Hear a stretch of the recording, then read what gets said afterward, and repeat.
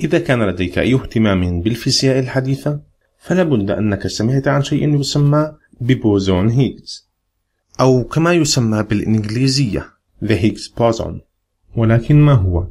ولما هو محط اهتمام لدى الفيزيائيين؟ في العام 1964 فيزيائي بريطاني باسم بيتر هيغز اعتمد بعض الأفكار التي كانت تشغل الفيزيائيين في ذلك الوقت.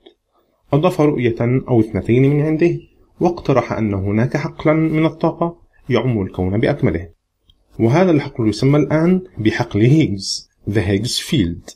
السبب الرئيسي وراء افتراضه لوجود هذا الحقل هو أننا كنا في ذلك الوقت عاجزين عن تفسير الاختلاف في كتل الجسيمات دون الذرية subatomic particles.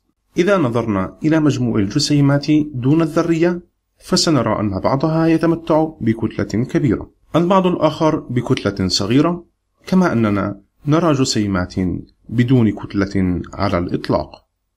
بحسب الفرضية التي جاء بها بيتر هيغز، بمجرد تفاعل الجسيمات دون الذرية مع حقل هيغز فإنها ستكتسب كتلة معينة، والتي بدورها تتحدد بمقدار التفاعل بين الجسيم والحقل المقترح.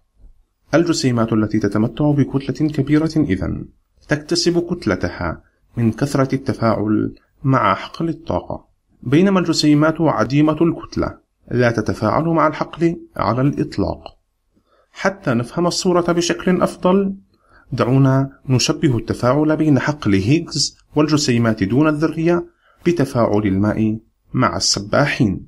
في مثالنا هذا الماء سيلعب دور الحقل الذي اقترحه هيغز.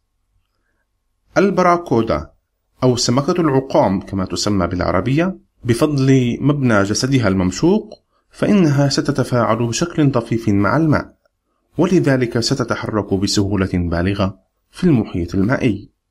ولهذا سمكة العقام تمثل الجسيمات صغيرة الكتلة.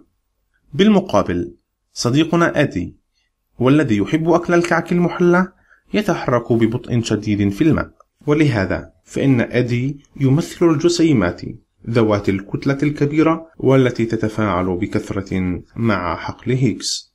أخف الجسيمات دون الذرية المعروفة لنا هو الإلكترون، أما أكثرها كثافة من حيث الكتلة فهو الكوارك القمي The Top Quark. يعادل وزن الكوارك القمي وزن ذرة الذهب، أي أنه أثقل من الإلكترون بحوالي 350,000 مرة.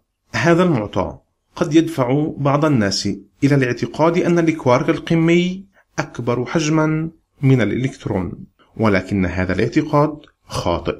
في الواقع الكوارك القمي والإلكترون يتميزان بنفس الحجم، إذ تشير التجارب والنظريات الفيزيائية الحديثة إلى أن حجم الجسيمين صفر مطلق.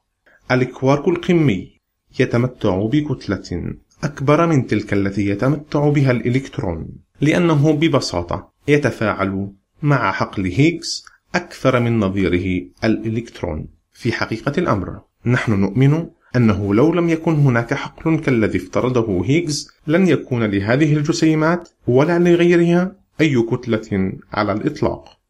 الآن الوسائل الإعلامية لا تتحدث عادة عن حقل هيغز، ولكنها تتطرق إلى ما يسمى ببوزون هيغز.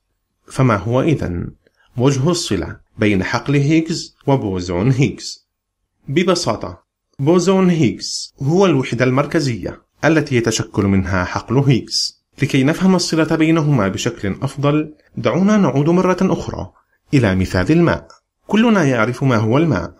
عندما نغمس أنفسنا بالماء فإننا نشعر طبيعيا أننا محاطون بوسط أو بيئة متصلة وبدون أي ثغرات، ولكننا نعلم أيضا أن الماء هو مركب كيميائي مكون من جزيئات صغيرة، ذرتي هيدروجين وذرة أكسجين أو H2O بالإنجليزية.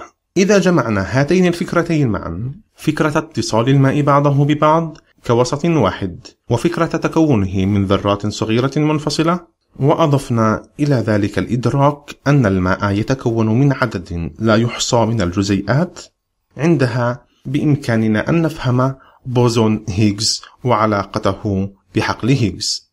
حقل هيغز الذي يمنح الجسيمات دون الذرية كتلة معينة يتكون من عدد لا يحصى من بوزونات هيغز منفصلة، كما أن الماء مكون من عدد لا يحصى من الجزيئات الذرية المنفصلة. شكرا لمتابعتكم. يسعدنا أن تقوموا بنشر الفيديو، مناقشته والتفاعل معه.